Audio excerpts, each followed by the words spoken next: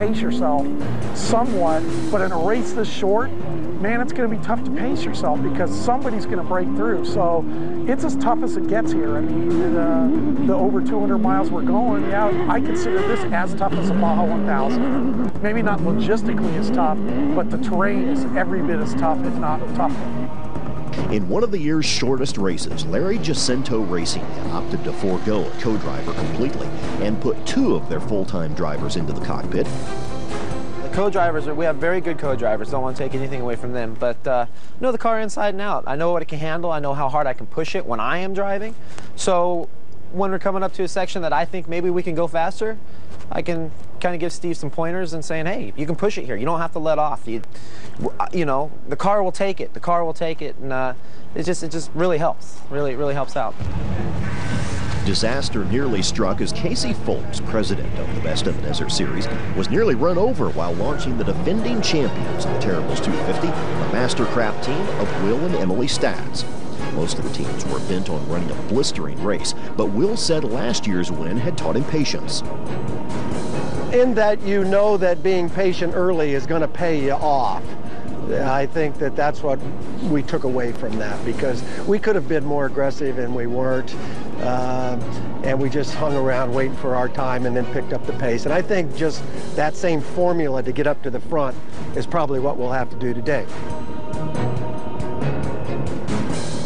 The midday heat was rising as 194 total race vehicles were launched into the desert sand, all of them striving for the same crown. Peeling out of their first pit stop at the Best in the Desert Terribles 250 in Primm, Nevada, the first Bully Dog Speed Technologies car, number 1555, was painfully aware of gearbox problems that had plagued their vehicle for several races. Without a complete transmission change, they could only cross their fingers and hope that the car would make it to the end of the race. Not far behind them came their teammates in the 1528 car, driven by Chuck Dempsey. What's Rick saying to you on these headphones right now? He's telling me he's happy, the truck's good, the fans are on, and we're ready to race. Western Motorsports raced with a sense of desperation. Their championship hopes hung in the balance after a DNF at the season opener in Parker. Only a top 3 run could salvage their entire year. Rick Backus is starting first in our truck. He's going to do the first 2 laps. Rick drives, gets to drive a good portion of this race. Last year I raced all 3 laps. This year I'll just finish. He's going to do a great job for us up front. We are going to do our best to win this thing. We need to. We had a DNF at Parker, so we're looking forward to a better run here. Tell me how many miles you have on the truck, how many races you have on the truck, and do you 2 know each other very well yet? Yeah, that's a good question. We got about 500 miles now of test time on it. My co-driver is John Vance, and he actually works at Jimco. He got a vast experience in these, and my first time out with that, he actually told me, he said, I'm a little uncomfortable with that. But he was out with me this last 150 miles. He says, now we're the real deal. He says he's very comfortable with where I'm at. And so, yes, I'm getting a good sense of what the truck's capable and what I'm capable with in it. And we qualified 10th yesterday, so it gives us a good confidence booster for the race tomorrow. The desert would take an early vengeance on Steve when a short and unintentional detour off the main course would turn into a nasty accident.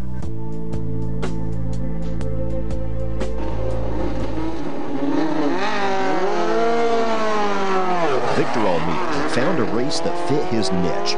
An aggressive driver, Victor always ran fast and out front, but he would also occasionally outrun his car and finish on the sidelines.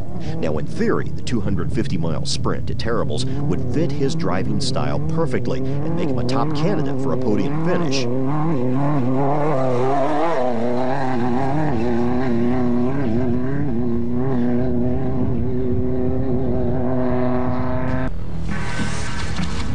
Alumacraft's machine had been given a facelift since Parker.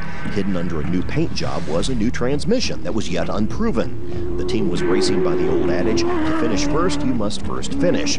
The car promised to be a powerful frontrunner if it could last 250 miles.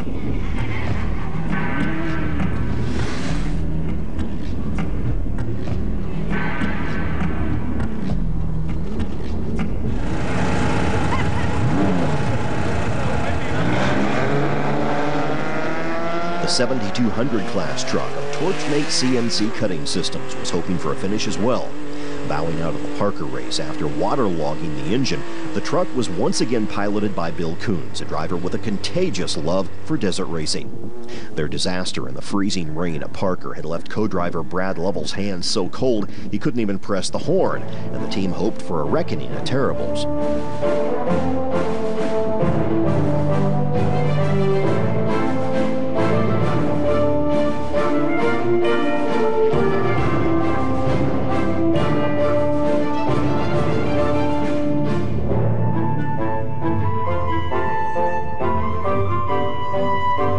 Further up the course, Larry Jacinto Racing's two-driver strategy was working, pushing their car further up the field.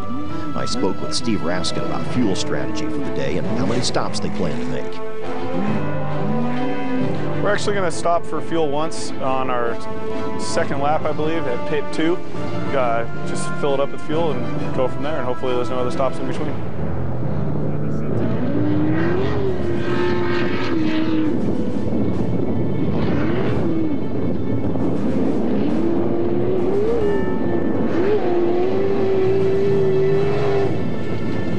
As they neared the halfway point in the race, the Jacinto Racing crew prepared for their fuel stop, and more than 100 drivers still behind them prepared for a brutal dash to the finish.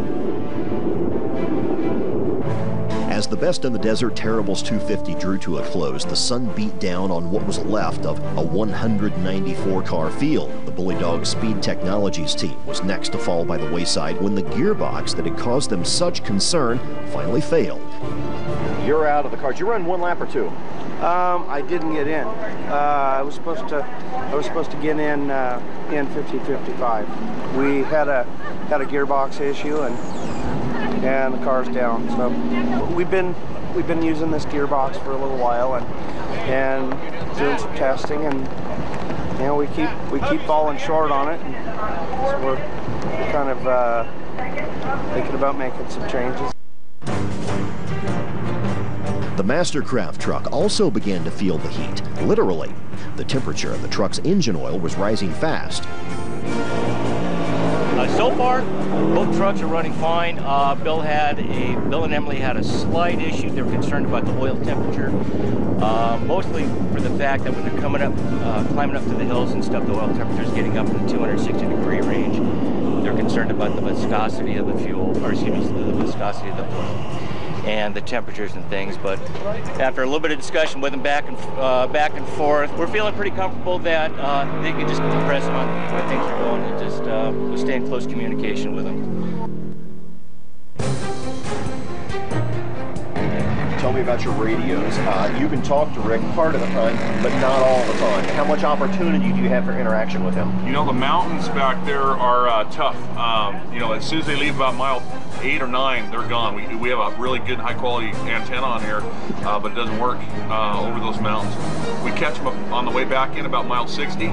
We do have radio communications and telephone, thank God, with our pits in pit 1 and pit 2. 17 miles. Yeah. So 20 minutes of communication. That's about it. Okay. In the waning miles of the race, drivers began to push ever harder to improve their track position. It was crunch time, and Victor Almeida had gotten stuck behind a slower car.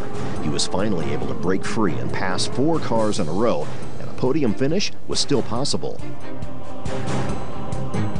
After a serious accident involving 2 of the front runners, Rick D. Johnson picked his way through the field to take home the overall win. But nearly 100 other cars remained out on the field, like the 7200 Torchmate truck.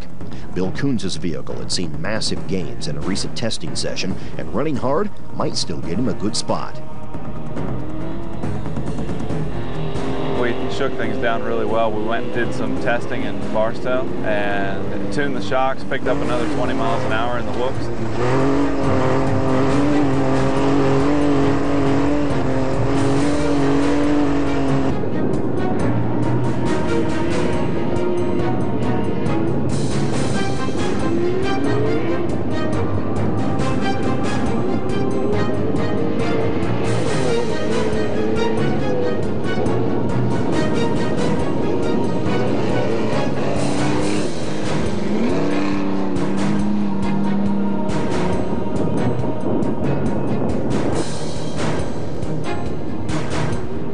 Another top finisher was the last remaining entry from the Bully Dog Speed Technologies team. Driven by Chuck Dempsey's Bully Dog crew had still managed to take third place overall and first in class. We just, try to we didn't get the pre-run, so we just tried to learn the course on the first lap, and we stayed in the hunt with everybody, and we started getting around people as we got going, and we had 5 guys to get around, and we got around Andy and Welch because they had some kind of tie-up with another truck, and we sort of went around them when they were dealing with that, and that's how we stayed out in front all day. And it was a pretty good all day. Our Bully Dog Speed Technology car did great. In about the last 7 miles of the course, we had a flat because we were in so much dust, we had to jump out and fix it, so that was the only bad thing we had today. Still charging through the field back in the 1000 class, Victor Almeida came in for a quick pit stop. Talk to me. Going good. My RPM, I can't get him over 6,000, but I'm trucking along. I don't have all my power, but I'm going. I'll keep it up, see what happens. I don't know what it is. No problems yet. Despite a poorly revving engine, Victor wasn't far from the finish line, and it looked as if he could still limp home. Miles ahead, the next team across the finish line was Larry Jacinto Racing. The team's strategy of putting 2 full-time drivers in the car had worked. The bright yellow Unlimited class car had pulled off a runner-up finishing class and 4th overall. Tell me the story of your day. It started out pretty good. So I took it easy on the first lap because there wasn't much GPS or nothing. Made it through, got through. It was going good. Kind of opened up a little bit more, and just was fortunate enough to pass a couple people on the side. Just tried to keep it together all the way through.